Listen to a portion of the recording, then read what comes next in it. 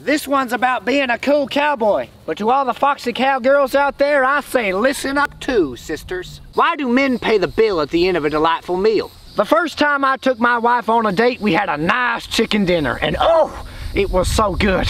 But then the waitress asked, will the bill be together or separate?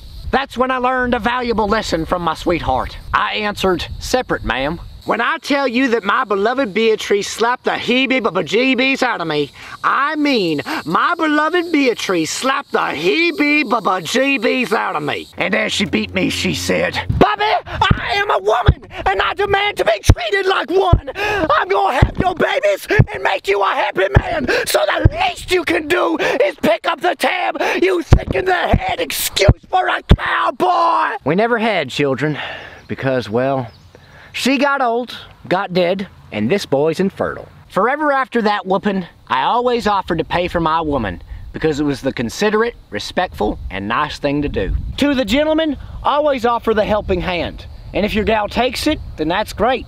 And if she insists upon not taking it, then that's great too.